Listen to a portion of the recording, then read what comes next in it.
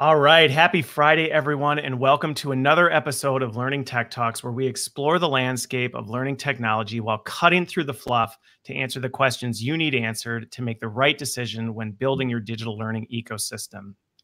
So today I'm joined by Steve Dineen and Gilles from Fuse Universal, and we're talking about using technology to remove barriers to learning instead of creating them. And for those of you who are joining us live, be sure to give us a thumbs up, share the post, or tag in someone who would benefit from the conversation. And to get things started, we're not talking about learning technology. You've had 14 minutes to prepare for this.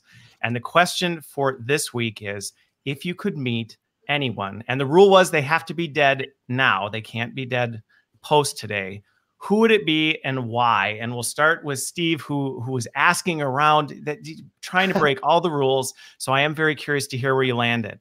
I thought about this deeply, and I figured we should ask the person who's probably the only person that hasn't been asked this question. I'd like to bring back JFK, and I want his opinion on who shot him. Ooh, okay. So curiosity behind the JFK assassination. I like it. I like it. Do you have your theories? I'm curious. I do, but I'm gonna hold that till the end. Oh, okay. Yeah, there we go. We'll keep people tuned in for that. All right. How about you, Reese? Well, mine feels pretty boring now that you've just said that, Steve. But a different Steve, actually, Steve Jobs. So really do look up to everything that he's done. Well, I suppose there's just so many questions that you'd want to ask. And I think everybody on this stream would probably would think he would be a great dinner guest, right? Okay. Okay. And that's why it worked when Steve recruited you with the Steve Jobs quote. Exactly. Right. Got it. So many things are making sense now. So many things are making sense. Yeah. So for those of you watching, go ahead and post your answers to that one in the comments. I think for me, mine would probably change on a day-to-day basis, but I think it's January. And so this one popped immediately into mind. We just celebrated Martin Luther King Day. And I think what really was inspirational about that and why I'd like to talk to him was I'm always fascinated by people who have led tremendous change that was socially unpopular, that people weren't necessarily always in alignment with, and what that was like to lead that and the challenges they faced. So that's my answer to that one. So thank you for that. You're both joining me from London. So your day is almost over, but let's get into this. So we're talking about Fuse Universal. To help set the stage for everybody, what is your elevator pitch or description of, so what is Fuse? So I think the way we want to frame that, right, is what change we're trying to bring to the world. Yeah. So, and I think so. Our Uber focus is recognizing that learning technology can play a far bigger role than maybe it has in the last 10, 15 years. And I think there's probably two goals that we want to try to make sure that both our technology and our people drive. And that's how do we really start to use technology now to drive performance in individuals and organizations. So measurable difference by the things that we get involved in doing.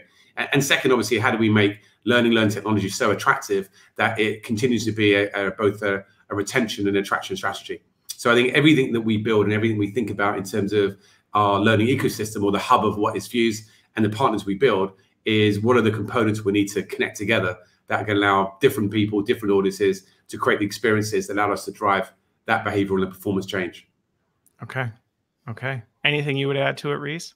Well, maybe what he says, we'll go there. Okay. But I suppose the only thing I would add to that is that before I joined Fuse, I was a client. And so I've actually seen this on the client side. And for me, the ability to be able to democratize the content creation process and really bring L&D closer to the actual business so that people in the business can actually control some of that learning is such a powerful tool, and then being able to find experts and being able to surface that knowledge. And I'm sure we'll talk more about this later on. It is for me one of the biggest things, the biggest changes we actually made in that company.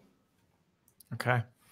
So and this is one where, I think in our industry as a whole, we historically, the LMS has been the cornerstone, if you will. And I think it's taking a lot of heat for good reason. And I know that in a lot of the marketing, the things that I've read about what you do, it's about, removing those barriers. So what are some of those barriers that you saw or you looked at from a problem statement?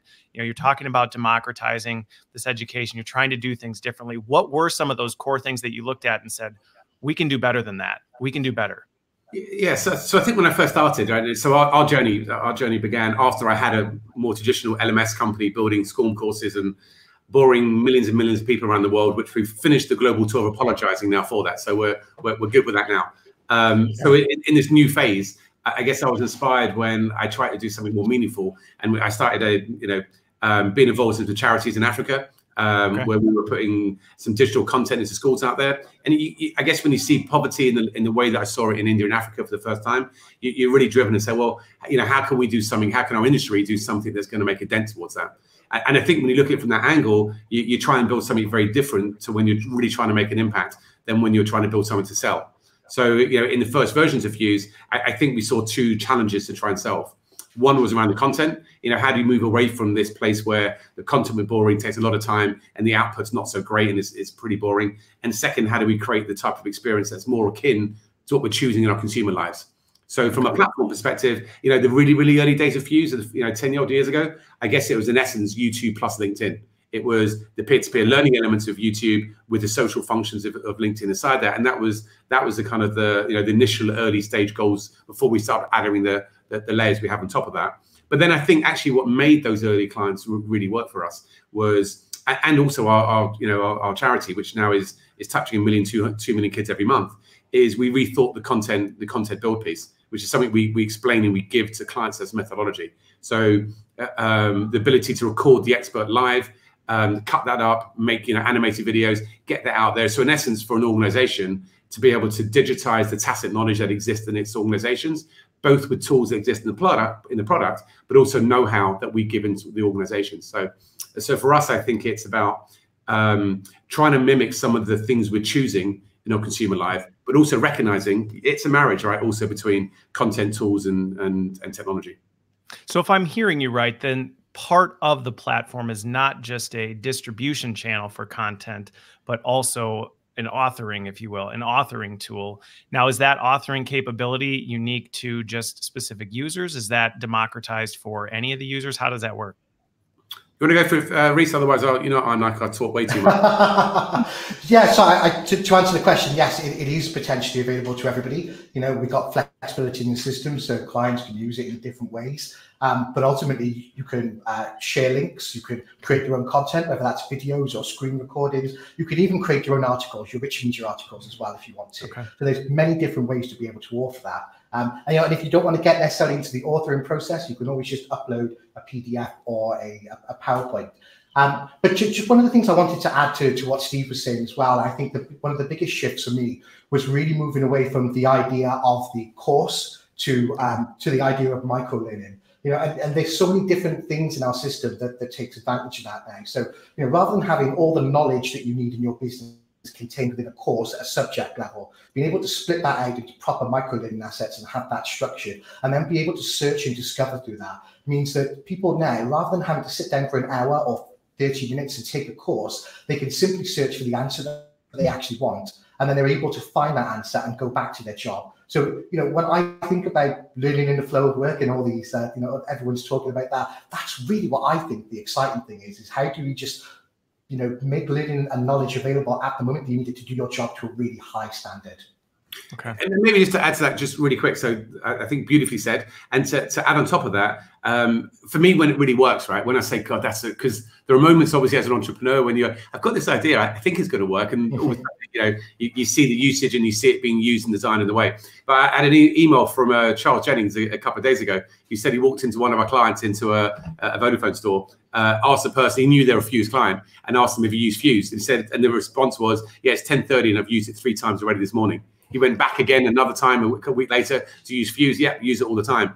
And that to me is the change we're trying to create, right? That they don't, and if you walked to that store, they wouldn't call it a learning tool. It's just a thing that need to do their job. But to get there, that central, and it's not just about us, because that central team at Vodafone has done an amazing job in terms of creating the content strategy in the right way, keeping a drumbeat of regularity towards it, baking it into how people are onboarded, that they're using it. But the end result is what we want, which is 75, 80% weekly active usage over a 5-year period, and people baked in their habits to search and discover every day. Okay. So let's dig into that one a little bit, because I think that's a really important topic to discuss with things. Is, it sounds like, and I don't know how much you can share about that client specifically, but anything you can, or if you can talk about it more generally, because I think that's an important topic to dig into, is that buying a tool and throwing it at something isn't going to immediately solve all of your problems. So where you've seen really clients get the most out of it, what are some of those things that they're doing that's differentiating them from maybe somebody who buys it and goes, well, we did it, and we're just not seeing anything happen? And that's a great question, right? And look, and you could look at, even in our client base, so you could look at 2 clients in the same industry, and one is smashing it, and one is is not on that same path. And ultimately, there's like 4 or 5 things, right, that come into that. Both with the same technology, so take that out of the equation. One is the thing you mentioned, the content strategy. If you're building long form content that people are never going to search for after they consumed it, you're already killing one of the most important elements of modern day learning, which is let me search and find and discover when I've forgotten, back to the example we gave. So that's the one. I think 2 is then the, how do we design for learning that's going to be impactful? How do we design for that? So moving away from being an order taker from the stakeholder. So the stakeholder historically coming in, I need 2 courses on sales, I need to train 2,000 people, and the measurement of success is 10,000 people have gone through the 2 courses, towards actually the quality of conversation that learning business partner is going to have with that stakeholder, and say, actually, look, what are you trying to achieve here? What's the vision you're trying to get to? What does that feel like? What does that look like? How do we measure that? So it may be, a radical different part towards it, but actually it's about performance, or it's about connection to the company, if it's onboarding. There's a different output to that. So once you change your North Star upon what your measurement looks like, and then you start to design all the things around the content strategy, task-based learning inside that, on all those components, then I think you get to the second bucket, which is you're now designing learning that people want to be engaged in, because you're trying to achieve a different outcome and a different output. Well, a different outcome towards that. So I think that's to get there though, and this is the third bucket, I think, is around the skill sets of L&D. So you can't maintain the same skill sets of 15 years ago and expect people to be able to change and create those experiences, to create the content, to have those type of conversations with it. So, often we ask the question, say, well, what do we need and what role would we employ?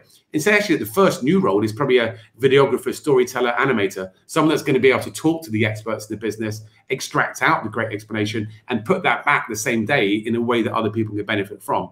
That learning business partner is going to be able to have that type of quality conversation. So your skill set piece, your content strategy piece, the platform piece, and then obviously data, right? Data is going to tell you, data analytics is kind of critical to be able to look at that, to understand that when you are starting to move forward and move the shift, what's working, what's not, what do we do less of, and what do we do more of? Okay. And that's a big answer to that question. And I think that's where but it is. And this is first time I said it. Yeah. And this is a challenge I think we're all working through right now, right? Is how do we make that jump? And some of the things that I think are the biggest barriers to it is the mindset shift. I mean, this is a whole different way of thinking for L&D. And I think this can create a bit of an identity crisis for the way it's always been done. Yeah, and I'll be honest, right? So if I go into a networking event with chief learning officers, I'll simply listen to the language to work out who we should be speaking to. Because you're thinking, well, you listen, you want to be there, you just don't know necessarily how and don't have the tools. Versus, wow, your mind's not there. You're a couple of years away from getting there, and in a change curve, you have to accept that people are on different journeys and different paths. But you're right. I mean, the mindset piece is key, but so is some of the technical skills inside that leader's team. So you can't just have a great transformational CLO if the skill sets of their team are still used to creating manuals and basic courses. Yeah, completely agree. Completely agree with that one. So with this one of the things I'm curious how you articulate this, because the reality is in the space, there is no shortage of players out there that are saying, hey, we're the next generation of the LMS. We're the new learning LEP, LXP, LDP, right? I mean, there's no shortage of L something acronyms out there. How do you articulate how you differentiate yourself against other players who may be saying they're doing similar or the same things?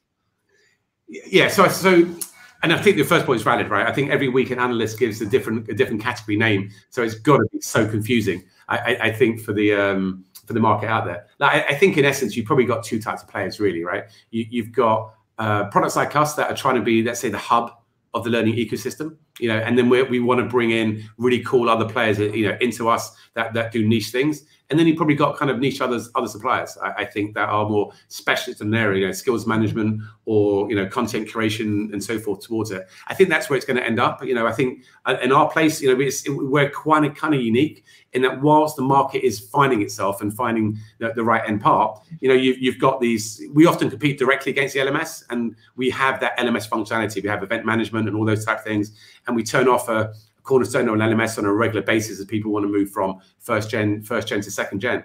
But then at the same point, we compete in the LXP category, even though we wouldn't necessarily label ourselves as a pure LXP, because I guess our vision isn't about curation curation of skills is the main thing. Our vision is around performance, and sometimes skills and competence isn't the way to get to performance, but it is a different approach towards it. So I think the market is still working itself through to where we get to. I don't think the LXP category is the final second category, right? I think the third wave is closer to where probably what we're doing, and that's the technologies that ensemble the different functionalities you need to drive that business impact.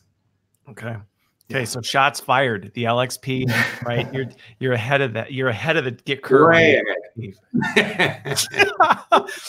So I want to talk about one of the things you mentioned just now was, right, this whole sunsetting of a traditional LMS, and you're seeing some of that happen, because the reality is, from a practitioner side of the house, some of this stuff, it's not a flip the switch. Hey, yeah, we want to think differently. We want to change the way we do it. So we're just going to turn off everything we've done from all the years of everything and just start over. We don't have the luxury of having that blank canvas.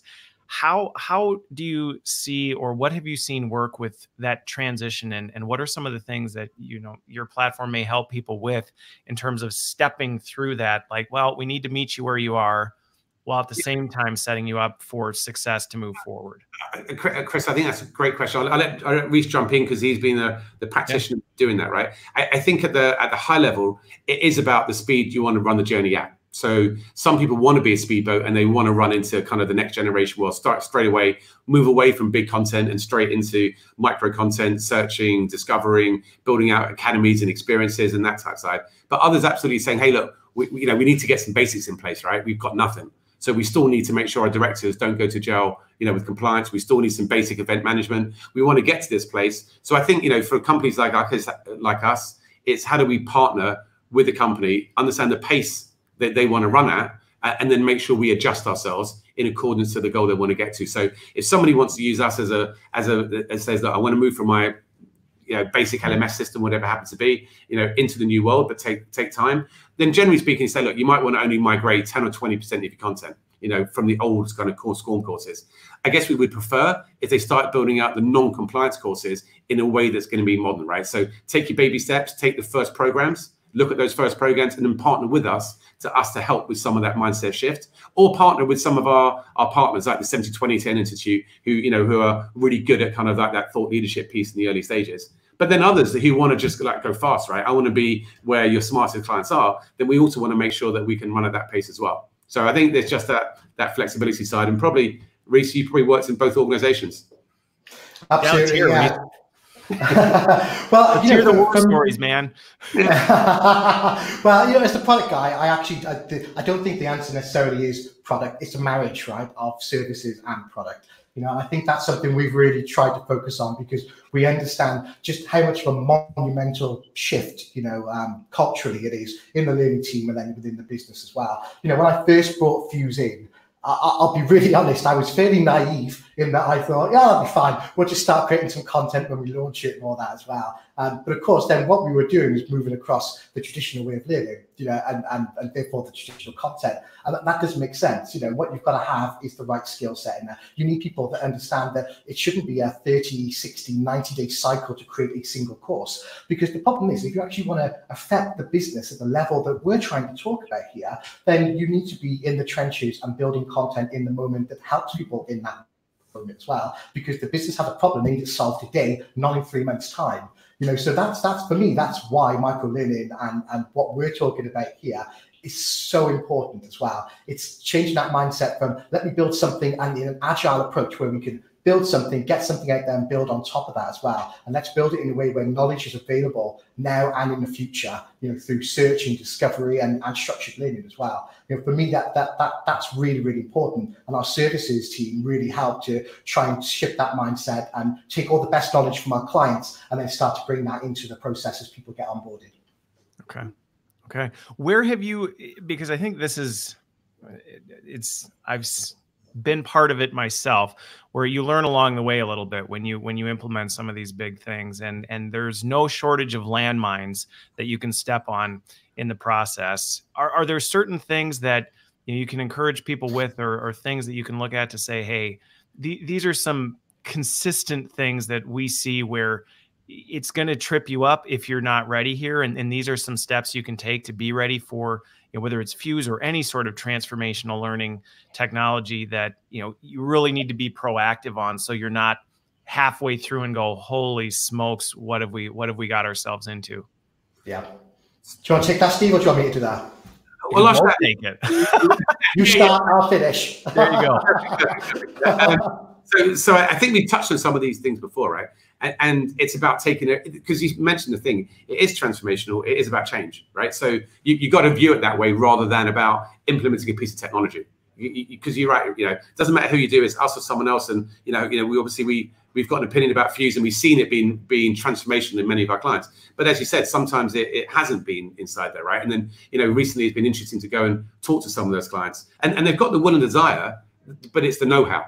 So, sometimes it comes down to, hey, look, I buy this, but I don't know how to create content other than a school course, right? So I need some help with that. If I don't get the help from that, then I'm not going to be able to move into that world. So I think that, that piece is critical. I think how you talk to the business stakeholders is critical too. So if it's the same old language of let me accept orders and the building of courses towards it, and it's a 12-week program to build my course, then I distribute it, and then no technology is really going to help, right? We're just a shinier front end towards it. So I think that transformation is the same for L&D as it is for any other organization going through digital disruption. You've got to view, okay, how do we go on that journey ourselves? How do we get the whole of the L&D team to upskill themselves, to think differently, and that's not just about the relationship with us, but it's also probably being part of a community. So one of the things we're really, really big on is getting our clients together, both virtually and physically together, to learn from each other, because we're learning from them as much as they're learning from us.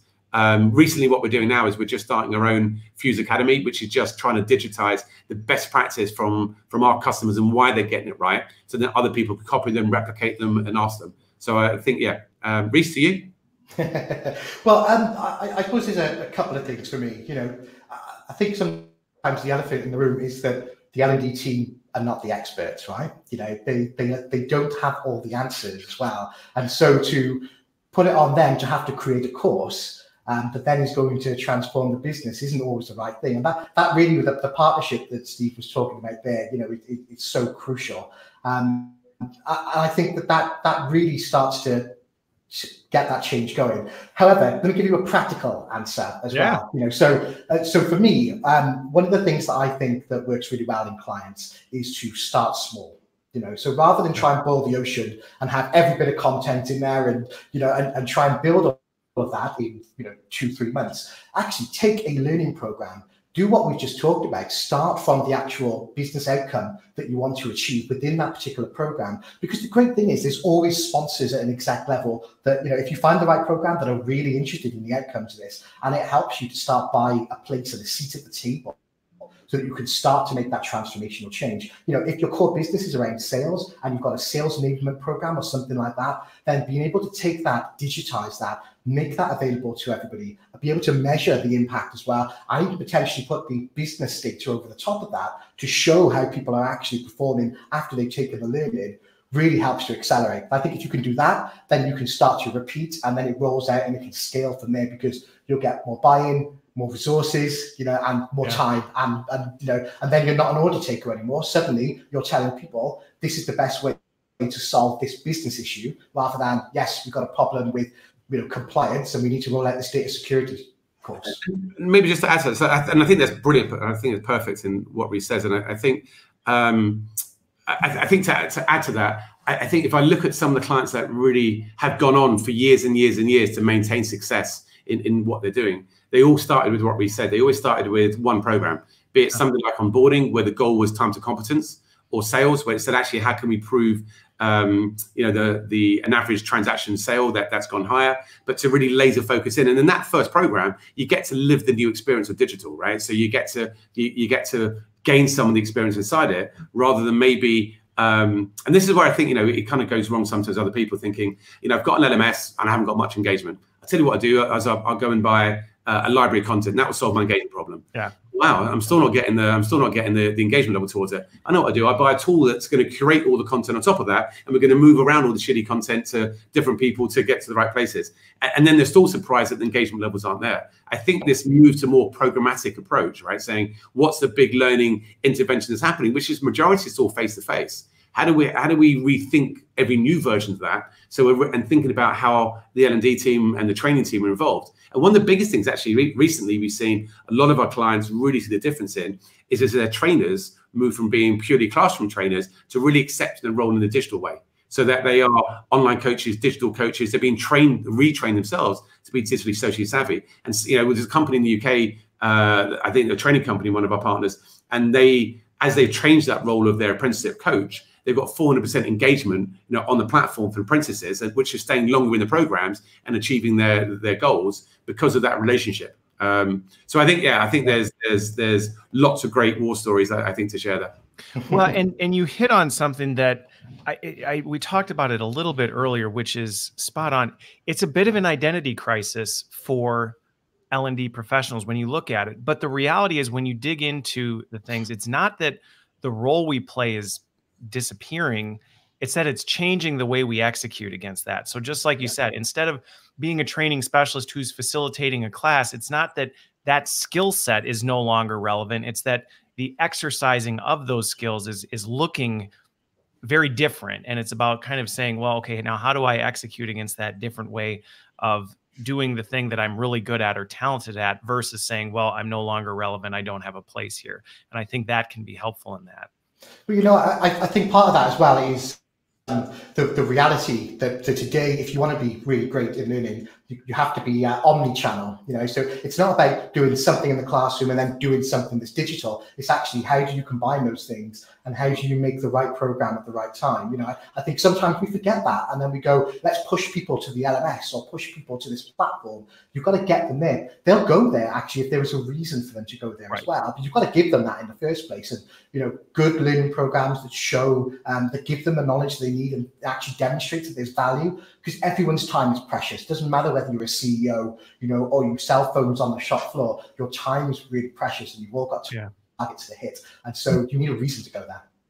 So with this one, because this is where we're talking about all these different mindset shifts, and another one we've touched on that I'm curious your take. I've got a very distinct opinion on this one, but is you hit on the fact that this letting go of the fact that we aren't necessarily always the ones that everything has to channel through, right? We're almost kind of empowering the organization, saying, no, I'm not necessarily the subject matter expert. I don't have to be the function that creates all the content for the organization, because the reality is we can't with the timeline. I mean, it's operationally just not possible. But that is a comfort with letting go of kind of being the owner of that. Now, at the same time, and this is all about the balance piece, I've been involved and seen it firsthand where things swing way too far the other way.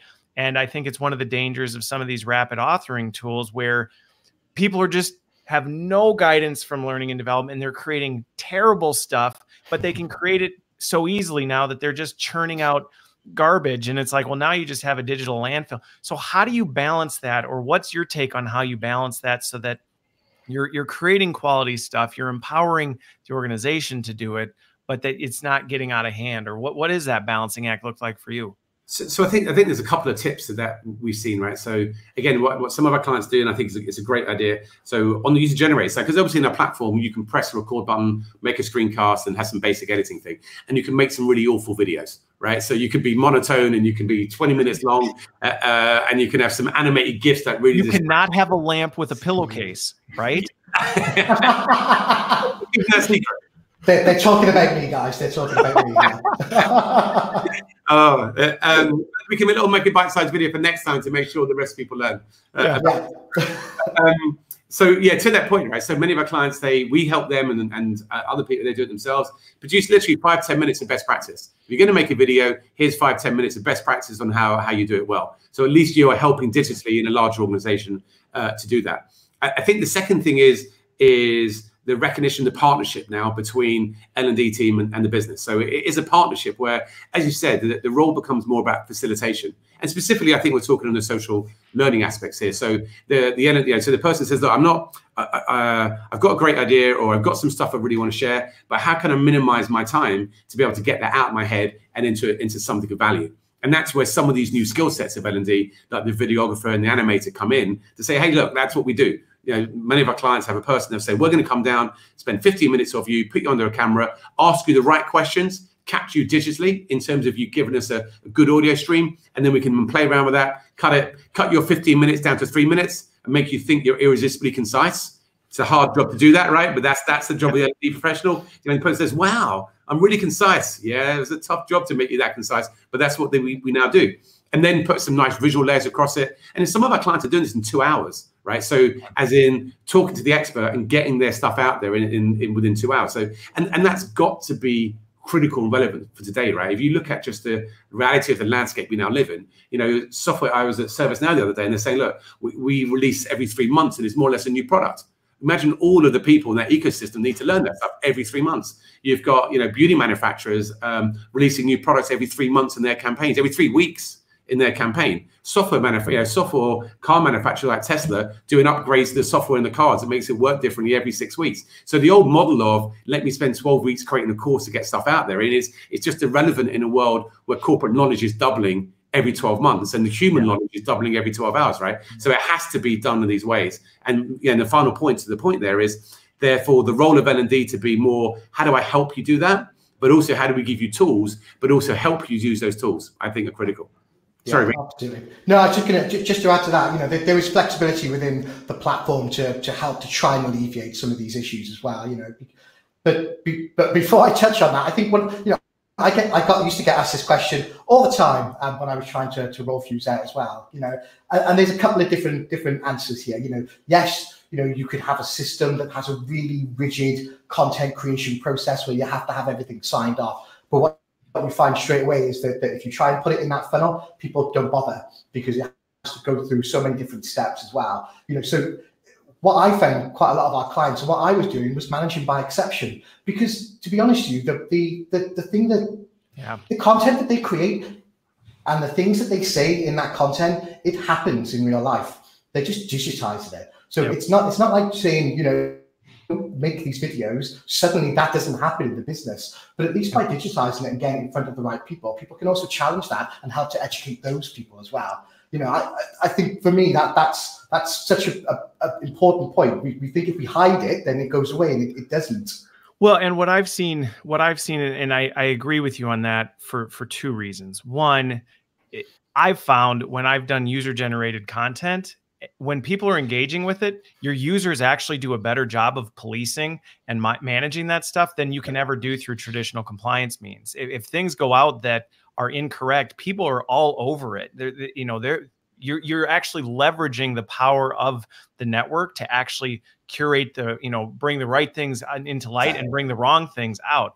I think the other thing that's a little bit interesting about that is sometimes we're so afraid of what users will create and that they'll create bad content, when the reality is we're guilty of creating bad content all the time. Right? Like if we're being honest about it, it's like we create bad stuff. We're not perfect. We don't get everything right. So why would we have an expectation that, well, let's not have users generate anything because they won't do it right? Well, okay. And I think the point you brought up about coaching and developing, right? Our role is changing. We're becoming in many ways consultants to the business to say, hey, let us help you do this, because to your point, we can't keep up. You know, you talked about the life cycle of creating a course. think about the life cycle of a bigger talent initiative. Well, let's spend months creating a competency model, and then let's align our competency model to everything. And then we'll curate the content to align to, and then 2 years later, you've rolled out a thing that is now completely obsolete to what you actually need in the business today. Well, and then the business asks you, what's the impact then of that? And you go, why would you ask us that question? Right. So I think that's why when you start asking the question at the other side of, before we do this stuff, what impact do we want? You radically go down a different path. And I think that's why this academies concept is taking such a good run, right? So, the parts and then the platforms like us, where you can create these different experiences for different audiences with the relevant tools for it. Not just say there's one tool, which is content and courses. Some of that may be observation assessments. Some may be task-based learning. Some may be bringing content from the outside world, or some maybe it's really important that we bring the internal knowledge in. So I think there's this academy approach where you're able to design different experiences relevant to the impact that you're trying to create for each audience. Is probably critical to move away from skills and competency frameworks, which have taken us forever, skills, competencies, and courses, and which are probably in a place where you even look at something like engineering skills, right? Well, there used to be 100, change every 35 years. Now we're down to it's changing every 2.5 years. By the time you finish rolling out your model and get your courses aligned towards it, right? The jobs have changed. Yep, completely. It's and that's where we have to change. We have to change. It's not a, well, we should, or it's something we should focus on. It's, we have to if we're going to stay relevant. So on this one, and shoot, the question now slipped my mind on this. But so on the reskilling, well, actually, no, I'm going to go in a different direction with this. So with this piece, one of the things that, we talked about was the workflow learning, right? We're learning in the flow, workflow. It's another L&D buzz. When you talk about that, how are you defining that, or what are you seeing clients when you say, okay, so this content's reaching them in the flow of work? Are they still reaching it through Fuse? Are they reaching it through their, what does that mean, and what does that look like? So I think, both, right? And I think, again, there isn't a one size fits all, because even in the same company, even like say a supermarket retailer, head office are going to have a different set of tools they use every day. Their workflow and their flow of work is very different to someone working on the shop floor who doesn't have access to a PC. So, and the central team might be using some central chat system like Slack or MS Teams, but actually down at the workflows, they don't have access to that, right? Yep. So there isn't a one place fits all. Back to the example for the retail hospitality, in that place, our app is kind of becoming the place they go to say, okay, I don't know how to do this, what's my job? And that's why that person's looked at it 3 times by 10:30. In a desktop-based environment, that's much less likely. You have to accept the fact that your platform is probably not going to be the place they go to open up and log in, so that you have to make sure that your technology is going to be able to be surfaced where they're going to be in multitude of ways. Sometimes it's just someone's using Workday as an HR system, then it's surfacing the content in the right places. Same as in Salesforce, the ability to search in Salesforce and it bring in the content is relevant. So both browsing and search is kind of key. So I think, again, you've got to look at the landscape and even the landscape for mobile first companies. Someone like Avon for us, which is 5 million learners across the world. They had their main company app, and we're deep linked into that app. So, when you're getting to one pass towards it, it's easy to jump out and have that connection between 2 pieces. So you've got to take, I think, the experience of what learning's trying to do and plug it into those different places. And maybe the final point is, but you're still back to that content piece, right? That if you're still building, and this is where I think, some of the other guys get it wrong here, right? That if you're still believing that people are going to be, learning the flow of work to access a course, then that's just crazy, right? It's just the same as like discovery on the way home. You don't go home and think, what course should I sign up for tonight? It might happen once or twice a year. And the same as people don't in their jobs think, I want to get back to that thing that was in the course and let me browse through my course to get to it. That habit is not going to work. So I think you've got to go back and saying, what are the new habits we want to plug into? And therefore, if getting back access to the content, we've got to rethink our content strategy. It's the old world is not going to be relevant in this new world. And then how do I create curiosity? So someone like Scandic Hotels talks about it as spending 5 minutes a day learning. So how does the right content surface, the micro content surface towards that? But then, and the last one is, I said the last twice, and the last one is then 2 last ones. Another great idea of a client in the US for Alliance Residential. They do Tuesday Tuesday. So they make it an event, right? Tuesday is a thing that they do, and they try to create the experience and trying to create the place, but create some buzz about that stuff as well. So I think different strategies for different organizations. Yeah. Well, and every organization's culture is going to be a little bit different. So there isn't a, top 10 ways to make this effective in your organization, because your organization has its own nuances. Well, exactly. Sorry, Chris, you mind if I just on that particular point? I mean, for me, workflow learning is about taking learning to the user, and it's a core tenet for me of the integrated learning platform is that you have a platform that's flexible enough to be able to integrate into whatever your corporate ecosystem actually is. So rather than you having to go buy a new suite of tools, if your IT team has brought certain things in and you're fighting with them, like Yammer's always a classic example, always fighting about, do you do things in Fuse? Do you do things in Yammer? Why can't they coexist at the same time as well? If you have that flexibility in terms of integration, connect the two. That's the word I think that we're moving to. You've got to be able to work with other people and then push the learning, or I suppose change the access point. That's what I was saying to somebody the other day, is that rather than having to log into your LMS or into Fuse or whatever, then if you're on Slack, and you need to access something in the moment, you should be able to do it there and then. Well, and that's one of the analogies that I've used in the past that sometimes kind of curbs because I've heard the thing, we're trying to create the one place everyone goes for everything. And that's like saying, I'm going to create the one app. Everybody's going to delete all the apps on their phone because they're just going to have my app and they're going to go there for everything. The reality is people don't actually even want that. If I had one app and had to do everything in it, I would hate it. I would no longer have a smartphone. I'd go back to my Motorola Razr and be perfectly happy with that. So I think that's where, reaching people where they are and recognizing, and again, that's a shift in L&D to think it's not about us. It's not about what we think is the place people need to go. It's about figuring out where they're doing things, where they're accessing things, and getting to them. Absolutely. And I think to add to that, I need to combine a couple of points there, right? So I think, again, I'm slightly back to that content piece. If that mindset is we're building courses, you're never going to create the habit that we need, right? So for us, I think the last couple of years, so because of the Fuse School piece where we digitized the chemistry and physics and maths curriculums into 250 individual videos and concepts that people are searching on YouTube. And that's how the kids are accessing it. And that's why the 2 million kids a month are accessing it, saying, what's an atom? They're not going back to the chemistry or biology course. And therefore, I think, where does the innovation come for industry? It's got to say, look, that's what people expect. So, our level, the stuff that we're now doing, building out the next year, is to go that next level down. So now with Google, if you search on where does a blue and red wire go in a plug, you don't expect to find the content, you expect to find the answer. And I think, again, that's where we go with our context taxonomy and that marriage between content and technology. And then your piece is, how do we then surface that in the right place relevant for them? Right. Because if you're just using it, an example, I was talking with Raj from WalkMe last week, and we were talking about, what WalkMe does. And I've seen firsthand an example where someone used a performance support tool like that, and all it did was push the e-learning courses from the LMS to people. And it's like, you're just not thinking about it the right way. Yeah.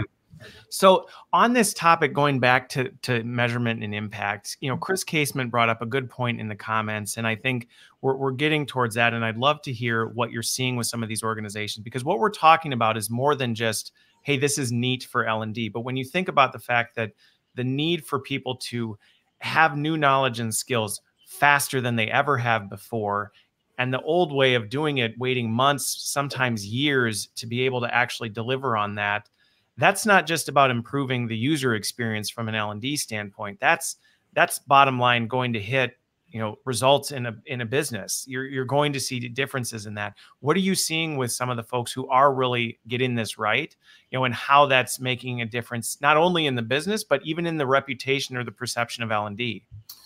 Yeah, so I think the first thing, it's a simple thing, right? But it's a huge difference. The first thing is thinking about that measurement before you start, not middle or end, right? A lot of the time, the question is asked at the end of it to say, what's the impact, right? Which is, it means you probably haven't thought about it in the whole design process. For us, that's the first thing, right? Once you're crystal clear on what the vision that you're trying to create for this learning program, whatever happens to be a sales program or a customer care program or a leadership program, what's the impact, right? What's the impact we're trying to create? What's the problem we're solving? And then, okay, well, how are we going to measure that, right? So if we could shift the dial, so certain things are easier. Sales is probably the easiest because you can point to anyone in the sales room and say that person's 17% better than that person over there. So sales is the easiest, but anything services led has NPS scores and things towards it. So on those programs, you may look, for example, what some clients look at time to payback. It's an interesting one. So, if you're measuring what time to pay was before, it might be on when people are on board, it might take 6 months. And actually, we want to get this down to 3 months. How do we measure that in terms of that paying back? It could be the delta of difference. So the delta difference is what's the high performers achieving in terms of their KPIs. So what are they converting sales at? What are they achieving NPS at? What are they doing there? What's the median look like in the organization? Okay, so we can close that gap. If we invest in this thing and design a learning performance experience that we think is going to close that, how much we think we can close it by? Obviously, the first one you do is going to be more assumptive. The more you do, you start using data to say, well, we can look back historically and know, it is interesting, right? It's interesting. There's a stat that comes out continuously. We look at some of this stuff in the sales part, and when we do the basic of, let's say, bottling the greatness of the best people and giving that knowledge to people and giving the ability to get back to it. Generally speaking, it's funny, right? Because it's still kind of event-based. And what you see is an increase of about 30% in the KPIs, which is amazing. But then actually, because you still got that kind of forgetting curve type stuff, it ends up over the period of months, getting down to about 10%. Obviously, if you design it more as a holistic learning experience, then you can put more interventions in the social learning part, the repetition part towards it, observations, coaching, the task-based learning activities, in order to say, actually, we think we can maintain that 30% and increase it with a bunch of other stuff. So as a quick summary, the first thing is thinking of that measurement in advance. Yeah. The second thing is then, where does that data come from? So you probably need 2 data sets. You need the business data set, and whoever owns that needs to be your partner for it. And then obviously your assumptions you're going to take out of your learning data, which may be things like including how many times people are going to search for stuff, or what's engagement look like, and have people understood it? Have they completed the tasks that go with the digital things alongside that? And then obviously the correlation piece. A lot of our clients today are still doing the correlation piece outside of our platform. So they're putting it into a Tableau or the main kind of, data. Pull that data out of the system, then combine it. So we push that, via either, APIs or other types of things. But that's where the correlation happens. Once you've got the levers, then we say, okay, great. Now we can create the dashboards on our learning platform, and we can look out for the levers. We know the big lever might be actually when we coach people, once to understand it, God, that's the thing that really turns it from 10% to 40%. So I think you get the correlation today. In the future, we'll probably do the correlation inside. Right now, it's kind of normal that correlation happens outside, but then that allows you to build your dashboards in our product, because then you're saying, now we know what levers to look out for, and then fine tuning them with occasional correlations. Well, and it's funny. I think it was maybe a week and a half ago, Kevin Yates and I were talking about this on here about measurement, and it's always been interesting to me because they've always struggled with the measurement piece, and to me, the missing component has always been, well, you have to start with what you're trying to do first and define that stuff. Then measurement's really easy, because you can start to say, well, if this is what we're trying to do. I think too often we do the thing and then we look back and go, well, what was the impact? And you're like, well, that makes it near impossible and nothing more than a best guess. Yeah, and I think it's also painful too, right? Because so many companies I've seen do that en masse, and they look at their data and it comes out most of the time as 0, right? Because sometimes it has negative impact. You're taking people and you're putting people through a 5-day course and out of their work, when actually they just need maybe 10, 15 minutes or something. Yep. So when you're not thinking about it, you make some horrendous choices. When your North Star is that business impact and that measurement piece. I mean, and I loved one of our clients, Hilti, when they asked that question. They said, look, we've got the payback time to 6 months, but because the question was, well, what can we do to get to 3 months? That's a question because the North Star was 6 months. If it was, the output was, how many people can we get another 10,000 people through the course? They would never ask that question. And therefore, the things they were able to experiment with and trial, they can see, did that make a difference or not? So, yeah. Yep. Well, no, in a case study, and this is where getting into that data and figuring out what are the actual behaviors that are driving those performance impacts are huge, because once you can actually identify, and you can't get that from completions, you just can't, because you don't really know what's happening with that. I think of a good example. I can't remember what company it was, but it was a shoe company, and they discovered that simply asking parents when they came in, can I measure your child's feet, had dramatic impact on sales of shoes, because that was the challenge. But if all you know is we just need to get more people in the door, did we have more? You don't know whether or not you're actually changing the right things. But then you can simply measure that, or you can then say, okay, what if? Could we measure if we gave the same thing? We heard one in a telecommunication company. They were looking at one individual in a place and said his sales of broadband, which is what they were trying to push, was through the roof. So they went down there and they asked them and said, well, you know, they saw this guy walking around with a broadband box. And they said to him, why are you walking around the broadband box? Oh, we sell broadband now. Can I tell you about it? I mean, simple and genius, right? Yeah. But then when you say, okay, well, what would happen if we gave, let's say, 20% of the organization, you know, they understood that, just understood it, not even embedding it, but understood it, what would happen? You can measure that, right? And all the data exists in the business to go do that. So yeah, I mean, I think it's just, he said, it's shifting the thinking of, oh, it can't be done because it's never been done and there's too many variables. What you hear is there's too many variables to be done and it can't be done, which is, I think, just a lazy answer towards it, right? Which means that I'm a little bit scared to find out the truth. Well, and to acknowledge the fact that sometimes you're going to pick the wrong thing, and that's okay. We learn from it. And that fear of failure is something we have to get more comfortable with, to say, look, let's take our best guess, but at least if we can measure it, we can say, we thought it was this, we tried it, we measured it, it didn't work. Let's then reset, let's pick some other things and let's try that. And I think that's the journey that we need to accept as an industry we go on together, right? There's a friend of mine who was the HR director of British Telecom a long time ago, and he got asked by his CEO, and his CEO said to him, how much money are we spending on training? Where's it working? Where's it not? Where do we spend more? Where do we spend less? Everyone should be able to get to a place to answer that question beautifully, right? And I think we do have the technology and know-how to be able to do that. At the time, I said, what are you going to do? I said, I've got no idea. I've got, brought in a bunch of consultants for a couple of months and came out and he says, look, we know how much we're spending now. We have no idea where it's working, where it's not, other than intrinsically. And he probably went back to that company. They probably say that, they probably say a similar thing today. But there are companies out there that are saying, look, we're not only going to measure everything. If we don't believe at the beginning of a program we can't make an impact, we're going to tell our stakeholders no point doing it. If we don't think we can dial it, why would you do that? Better to invest in an area where we do think we can make an impact. Yeah. Well, and one of the problems with this area as well is the entry barrier into this. In a lot of cases, L&D teams don't have data scientists that can sit there and do anything complex. So that's why we end up doing completions and page views and all that kind of stuff, is because that's all we can manage in Excel. So I think the great thing is that we're on that journey at the moment where we're trying to build a set of tools that democratizes data and allows you then to create really great, beautiful insights that you can really start to ask all the great stuff that Steve was just talking about within the tool. And then if you want to take it out and correlate it with business data, or eventually bring it in and then correlate it in the actual tool itself. And for me, that's where the gold dust happens, right? When you can do it yourselves. Well, and this goes back to the whole thing we've been saying from the beginning. It starts at the beginning, because if you're still building SCORM courses that only give you completion data, you can hire all the data scientists that you want to look at your completion data and throw it in a nice visual dashboard. But at the end of the day, you're still just going to know we had this many people finish the course, this many people passed or failed the test. The ones who passed probably just hammered through the quiz enough times until they memorized the answers. So it really doesn't tell us much of anything. I can't believe you used democratized the data. I love that. And I can't steal it now because you did it live on air. I'm keeping them all for this.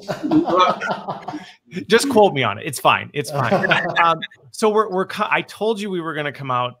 We were going to come to the end, and we were still going to we could keep going for much longer, I'm sure. But one of the things that I do want to do, I know that you have some of this stuff pulled up, Reese.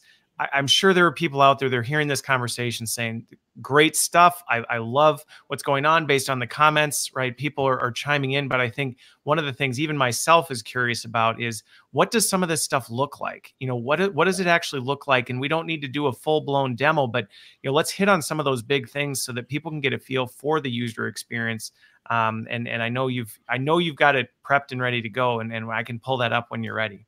Great. Okay. Well, let's do that now then. Just let me know when you can see the screen. All right. We're here. Great. Okay. Well, welcome to Fuse, first of all. But before I dive into this particular bit here, I just wanted to talk a little bit about a really important point, and that is around creating beautiful learning experiences. So if I just show you some examples of, this is one of our internal instances, but you've got client instances where you are able to add a beautiful amount of flexibility into it as well, and really build an experience that services the right knowledge and the right call to actions that people actually need to be able to do their job more effectively as well. So if I just keep showing you, so just looking at this, it has the capability to do more of that, really customizing it to your organization versus it's out of the box. It looks the same regardless of who you are. Well, here's the kicker, right? So that this is one view of what you see, but actually you can do this on an audience basis. So rather than it being purely around not even the entire company, one for the whole enterprise. Absolutely, yeah. So the sales team, because in reality, the sales team need different call to actions to a marketing team. So you are able to craft a real experience and a real jumping off point into whatever you actually need. So you can do that across the site. You can have it as hierarchy and team based, so you can have it, role based for, if you have lots of similar roles like sales consultants, you could have a screen for them, and you can even just do it customized based on your own data. Whatever other data point you might have when you bring in the system, you might want to create an audience from that as well. Okay. So one of the things I really wanted to touch on as well, we talked a lot about social earlier on, and for me, communities is a core part of Fuse and how we segment and create unique experiences for everybody. So I've just logged into our customer success community. This is available for all of our clients. But the idea behind communities is that this is a place for content, but it's also a place for people, and you can mix and match. So you could be a member of multiple different communities. You then have access to multiple different items of content. And then rather than having to do that laborious LMS thing of, having to create a catalog and then create categories and all this other kind of stuff, you can get on actually with the job that actually you're paid for, and it really brings value to the business. You can simply make the right content available to people via community access as well. So for us, from the admin perspective as well, that's also a huge thing. One of the things that I love, and I was able to scale up this really quickly across a 45,000 people business. So that's another kind of area to talk about. And you can see here we've got things like recommendations widgets, and your learning plans are over here as well, and you're able to cycle through those, and all that's really good. But we hit a couple of times on being able to search and discover and get access to knowledge in the moment that you actually need it as well.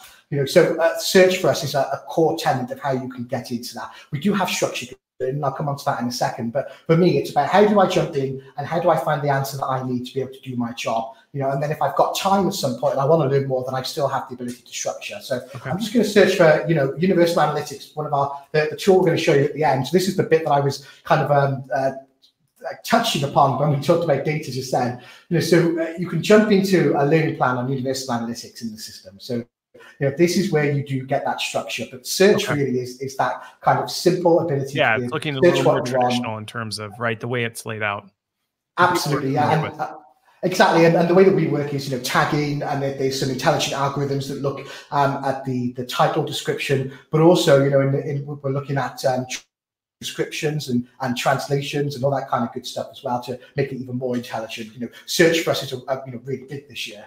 But in terms of the learning plan then, so you've got your traditional structure. It's nice, easy. You can just get back to where you actually were. If you've dropped out of a learning plan, you want to come back in, you haven't got to find, you can just click continue. So I've got to ask, because I'm seeing this and we've only got a couple of minutes, but I'm seeing this and I'm very curious. So you've got the social connections in with it down at the bottom. So I see LinkedIn, Facebook, Twitter. Are you seeing people actually leveraging, right? Do people really connect in with their external kind of personal stuff in addition to this? Yeah, I mean, insofar that, on LinkedIn, people will take articles that are on LinkedIn and make them available and expose that knowledge within Fuse. You can really, really easily do that, And actually, I'll show you that next. So, when you log into the learning plan, this is a key part as well. This is the idea of micro learning. So rather than Universal Analytics being that course, it really is about just how do you break down into that micro asset. So if I just want to know how to access it, I can just type, how do I access it? And I can find this piece of content. Got it. And then talking about going back to what you just mentioned there, content creation for us is also key. So here you can ask a question, again, purely around knowledge and focusing on that. You can put a link into the system. You can create an article. That link could be anything. Content. Exactly, yeah.